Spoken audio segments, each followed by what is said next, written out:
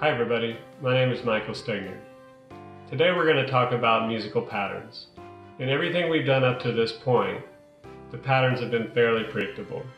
And in this batch of songs, a couple of the songs are pretty predictable. There's nothing new, it's just a review, a way to get you to build up the coordination between the hands more and more. But there's a couple of examples where the patterns change and it's not as predictable, so we're going to talk about those. For example, if we take a look at the first piece that you're going to play, it sounds like this.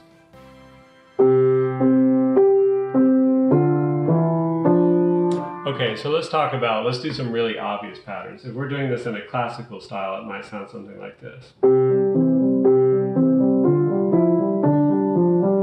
Or it could sound like something like this.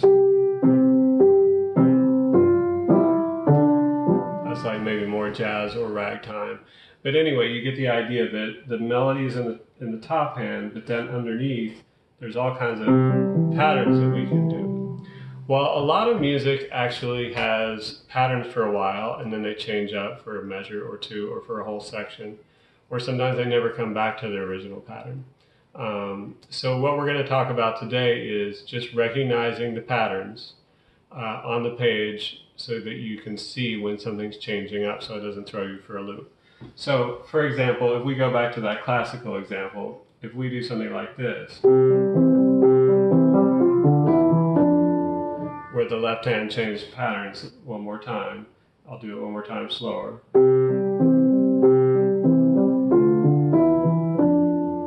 See how the left hand broke the pattern and did this? Okay, so that's what we're going to talk about today. So let's look at the first measure of Marching Around. That's the first song in this set, and it's going to be, that's it. So it establishes itself with the left hand holding out a long note while the right hand plays the melody. But then in the next measure, it breaks from that, and it goes to something like this. So notice that the top hand is coming down, descending, and the bottom hand is going up, ascending. That's called contrary motion in music. So if we put those two measures together, we have the first measure, and then it breaks, and then it does contrary motion. And then the next measure, it goes back to something more like what we did in the first measure, with long hold in the bottom hand while the top hand takes the melody. So this is pretty typical of all types of music, and this is the first time in the books where it really starts to change things up like that. The rest of the pieces are fairly pattern-based. The next one, called Say It Again, has a few little twists and turns. You just have to be careful and read the notes. Please remember to like and subscribe. Let's take a look how this is going to look with the overhead camera and the sheet music. 1, 2, 1, 2, ready, go. Sol, do, fa, mi, re, fa, re, fa, re, sol, mi, do. All right, let's do that again, and this time sing along with me and play. All of these, except for maybe Sluggish Sunday, are ones that you want to sing because it'll just help you find your notes faster. So let's try it one more time and do it a little faster. 1, 2, ready, go.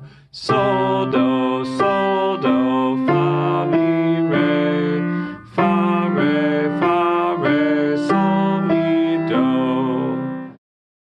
Practice Marching Around, Say It Again, Heavy Feet, and Sluggish Sunday. Practice with the slow practice track until each song feels easy to you. Work your way up to the pro practice tracks. Practice one hand at a time if it's tricky to play them together. For bonus, be able to play each song along with a different song's practice track. For example, play Marching Around while listening to the practice track of Heavy Feet. All the songs can be played at the same time. Remember to like and subscribe for future videos.